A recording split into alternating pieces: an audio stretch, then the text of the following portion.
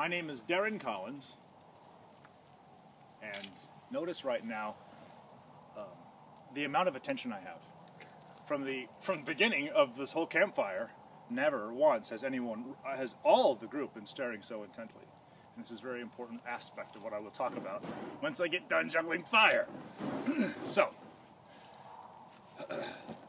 I'd like you to remember 3 very important things before we begin. 9, 1, 1. It's a chocolate joke. Here we go. On the count of 3, everyone, together. 1, 2, 3. Now, as I mentioned earlier, juggling torches in the dark is really hard because all I can see is fire. I can't see the handles. However, I can see your smiles. And that's the best part about this. So right now I have everyone's rapt attention. And you're listening to what I have to say, no matter what happens. Nobody's perfect. We all make mistakes. And my job in the last 5 months has been putting out fires. Partially. It's a great art form. And what I love about art is that it can communicate. Now, fire, we're communicating danger, intrigue, and acrobats. But with my mouth, I can say whatever I want during this time. Jack be nimble, Jack be quick, Jack better jump before he burns his pants.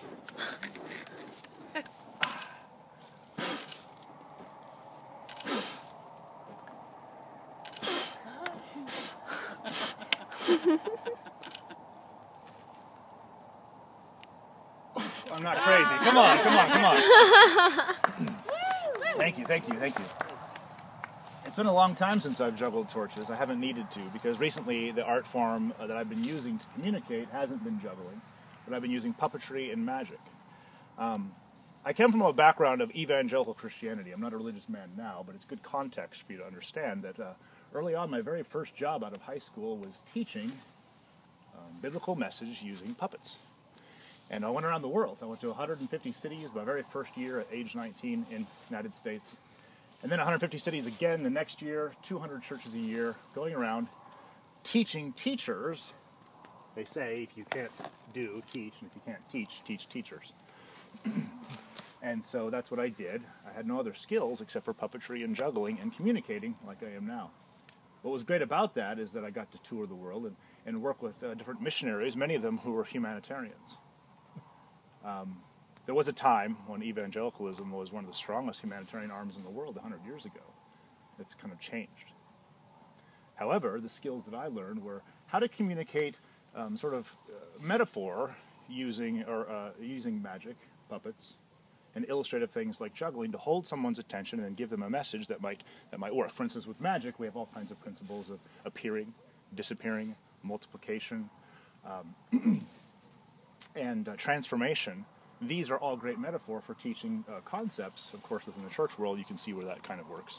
But what's significant about this is that the churches have a creative way of teaching where they sort of believe any means necessary to get across a message, whatever you can do. Even if it's something very, very small. If you're making a pie, you can write "Jesus loves you" on the pie with some frosting, and when you give that away, someone experiences that joy. The sort of idea they pass out tracts or pass out Bibles. If just one person comes to know the truth, well, it's worth it to me. Of course, the odds there doing the numbers game was always strange to me. It's like, well, if one person comes forward, what about the 99 you turn away? Aren't you in the hole by now?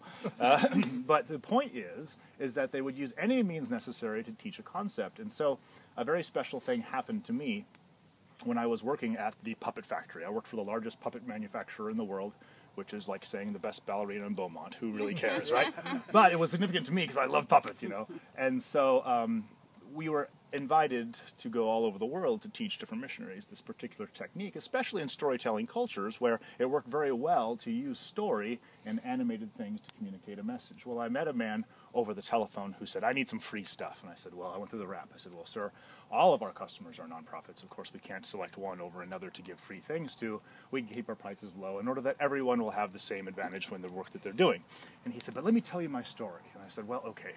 So he told me the story, and I said, let me talk, you've got to talk to my boss. And so I passed the phone over to my boss, and within a half hour, my boss came walking back into my office and said, you're going to Cambodia.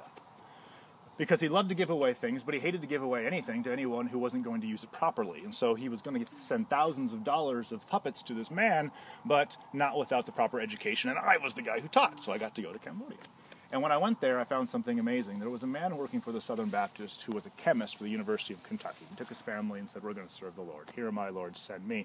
But when he got there, he realized that proselytizing wasn't necessarily the strongest thing, because really when people are dying from disease, the last thing it's not top on their list to talk about spiritual things. Maslow's, human needs suggest that spirituality isn't on the top 5. And so he's noticed how dirty the water was, and his wife said, can you clean this stuff up? And he goes, well, yeah, actually, I can. And so he began to develop all kinds of technology that the World Health Organization and UNICEF would adopt for purifying water. Things you've heard by now, things like water filters that use ceramics or ultraviolet light, all these sort of inventions he was doing and implementing quite well. But he said the problem is it doesn't matter if I clean the water, because if I clean the water this way, they don't understand basic germ theory. They put the clean water in dirty buckets. The technology is useless without the education. And I go into the markets and I see them watching Barney the dinosaur, another export from Dallas, and they're attentive, adults, small kids, everyone, doesn't matter what their age is, they're very, very attentive to this, and so I think we need puppets to teach this. Okay, and so I came over and we developed a program about waterborne illness and germ theory, using basic magic tricks and using basic puppetry skills to illustrate concepts quickly.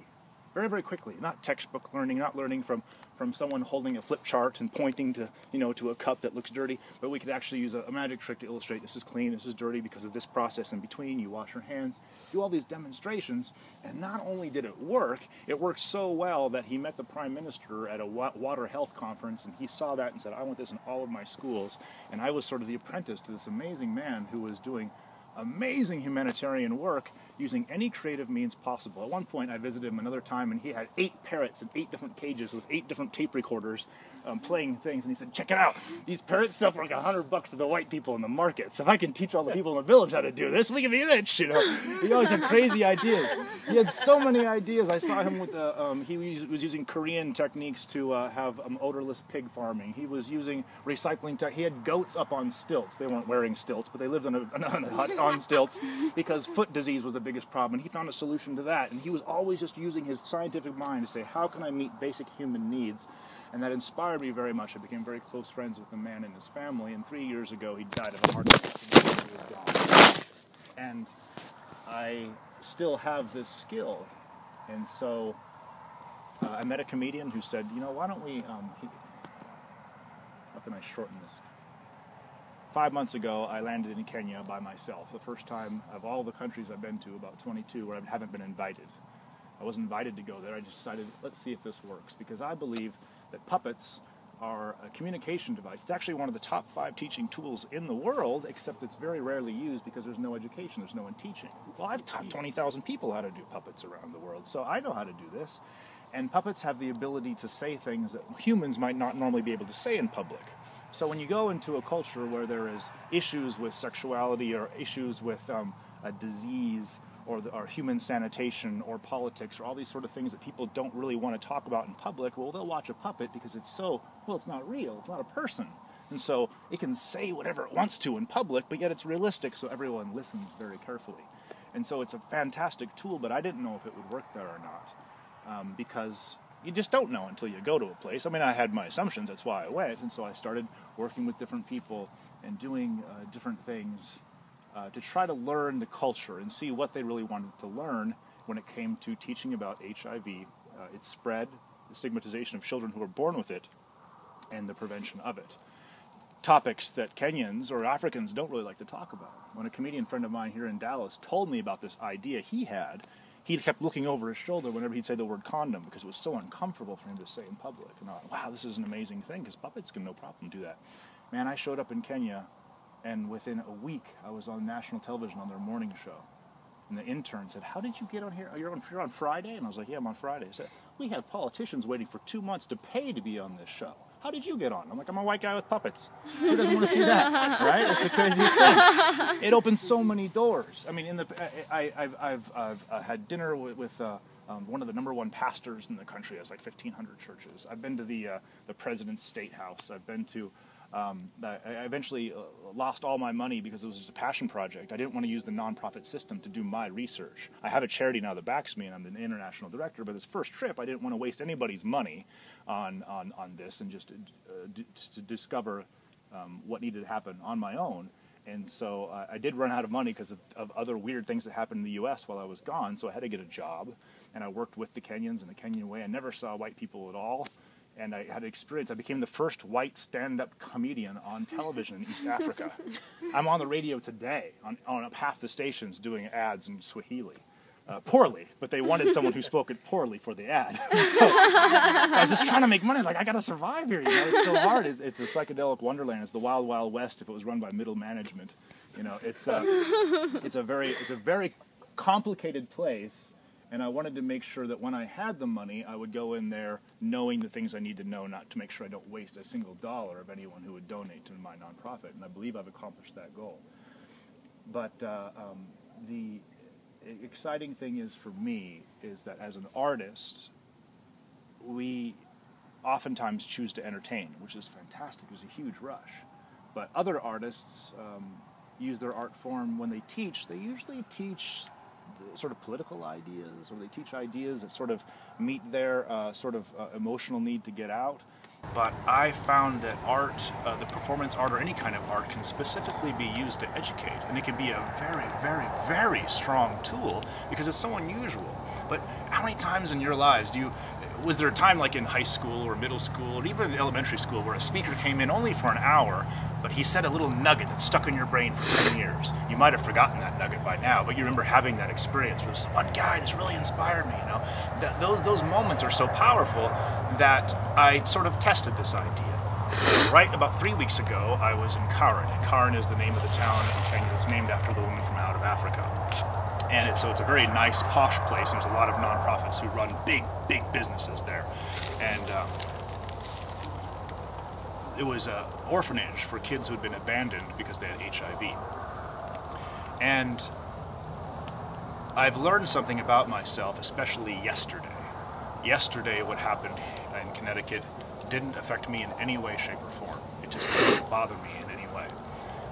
Similarly, when I was living in Pangani in Kenya just a month ago, Al-Shabaab threw a grenade into a Sunday school classroom 3 blocks from where I had breakfast, and many children died there, and I also had no reaction whatsoever. It just doesn't, there was bombs going off, and there was a lot of gunshots, and it was a dangerous area where I have been for the last 2 months. It was quite dangerous to be there, and I wasn't allowed to walk, and a lot of the Somalis who lived there were afraid, and they locked themselves inside of their apartment buildings. It was a dangerous place to be, but it never bothered me emotionally, and even in the refugee camps I've worked at in the past, or different desperate places I've worked, it never really bothered me. But what does is when like on 9/11, when you saw the bodies coming down, jumping out, you know, people were infected, it didn't bother me. What gets me every time is watching a fireman run into the building, or when I see someone helping those situations, it just chokes me up. It's as if my empathy button was wired on the other side. I don't care. I'm suited to see awfulness. It doesn't bother my brain. What passionately drives me is watching solutions. It just chokes me up and makes me crazy inside. And the fact that I can use an art form to do that suggests that any of us, whatever skill we have, can be used to educate or to do something greater.